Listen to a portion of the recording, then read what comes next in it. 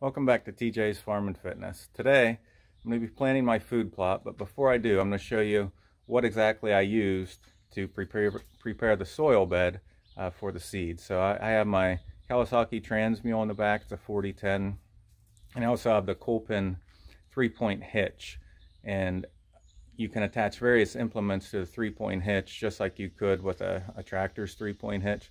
And I had some questions in my last video on exactly how that works. So I'm going to take you step by step through as I attach each of the implements in the hitch and let you see how everything fits on and then how it works back in the food plot. So the first step is putting the 3-point hitch in your regular receiver hitch. So you can see right there, I remove my ball hitch and I put this 3-point system in there. Now, it has down pressure through this electric cylinder here. And you can imagine there's a lot of implements on the market for ATVs and side-by-sides.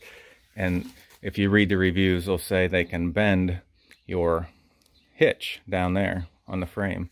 So there is a support that goes with the implement. And I had a bracket welded on right there above the muffler. So that's going to connect from there to the 3-point hitch right there, I believe. I'll show you when I get it hooked up. So that's how it goes on. It's attached in two places essentially once you put the support bracket on. So now you can see I have the support bracket on. You look right above the muffler there, and then it's connected to the 3-point hitch itself. So that gives the support to the 3-point hitch so that when there's down pressure, nothing gets bent. I will admit I was skeptical at first when I got this. I did have a tractor before, and you know, 3-point hitch on a tractors, they're just much larger. But this system, it's built good. It's not rinky-dink. It's built good, and it's worked good for me. I bought this used off of Craigslist, and it's really done a great job. It has everything that a regular 3-point hitch would have. So I'll continue to add to it and show you what I put on here next. So the next section I added is this bar. And this is what the various implements attach to. I'm going to be putting the disc on it right now. My goal isn't to really like till up or disc a lot. I do the no-till method for the most part, but I did throw some chicken manure and some goat manure from my compost pile on my plot. I just want to break that up a little bit before I plant. And I've sprayed various times throughout the year. The last time I sprayed was a week ago. So everything out there will be dead except for the perimeter where I planted some switchgrass. So what I did here, I put the bar on that the disc will slide onto. And then just like a tractor, you know, it has this that attaches the bar. And then the same way you would attach any implement in the tractor, it's the same thing here on both sides. Give you a different view here.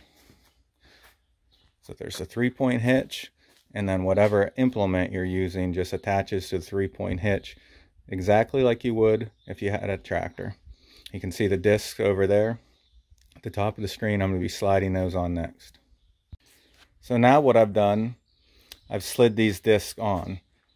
You just slide them on the bar right here, and then you get them into position and you tighten this bolt down.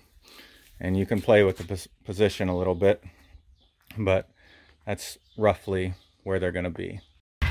Okay, now I'm going to show you the down pressure that it has, and it's not as powerful as a hydraulic cylinder.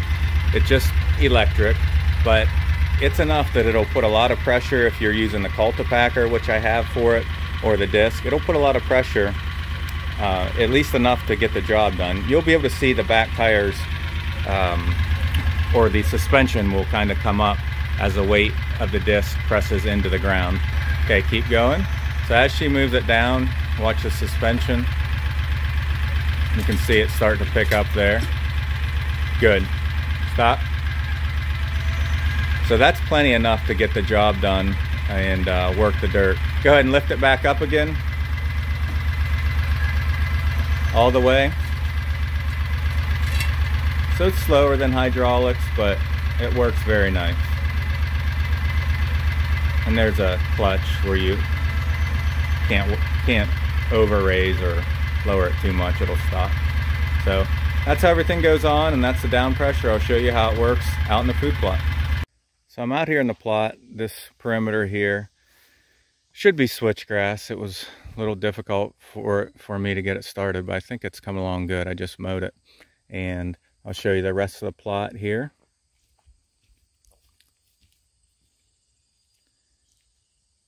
And all I'm going to be doing today is roughing up the soil, roughing up the seed bed a little bit, and then I'll put the seed on and cultipack it. If you look down, you can see there's some thatch from my winter rye that I killed in the spring. And then any weed you see, that was sprayed, that'll be dead here shortly. And there's places where I did put some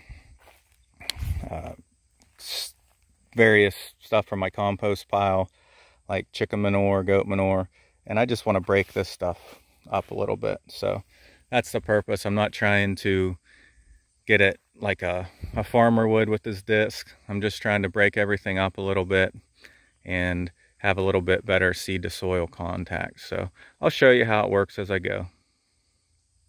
Okay, so I just took my first 2 passes. I just stopped to look at everything, make sure all the connections were still good. So here's what you get with a couple passes. It works really, really well. I'm impressed. You can see definitely just getting the top couple inches mixed up a little bit. It's not going to go super deep, but I'm into the no-till method for the most part. I just like to rough up the surface. So it's doing really well, and I'll show you a little bit of video of me actually doing it and the final product when it's done.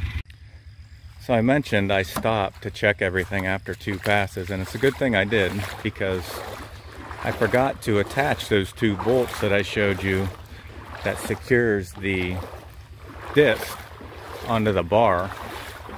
So just walked back to the house, got my bucket that has all the right wrenches in it. I'm coming back to tighten those bolts down. As you can see, they both went in towards the center. Now they're almost touching, so I'll lift it back up, move them out where they should be, and tighten those bolts down.